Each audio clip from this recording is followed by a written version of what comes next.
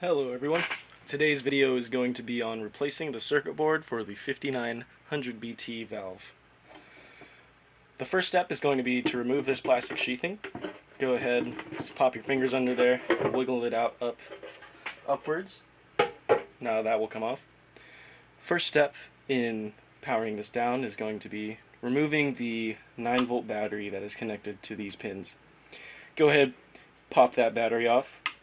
Then the next step is going to be taking a look at these pins on the side right here, one located on each side.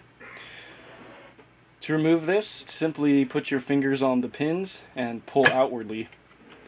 This will cause the face to pop off. So now you're looking at the circuit board.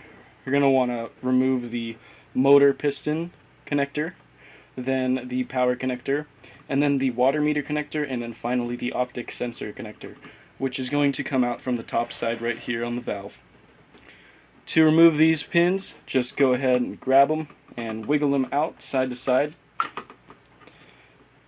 And go ahead and go to the next one. Pop that one out, just as so. Next one. And finally on top, remember to remove the optic sensor from the top of the control valve. You're going to be taking a look at your old circuit board right here. Go ahead and grab the new one.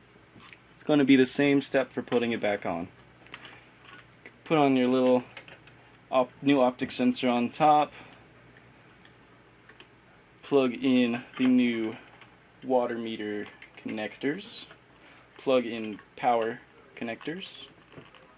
And finally plug in your piston and motor connectors.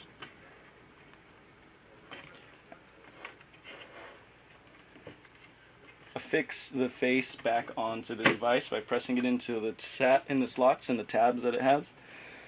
Reinstall a 9-volt battery. After that, you have completed your circuit board swap. Thank you for watching Clean Water Store. Please have a great day.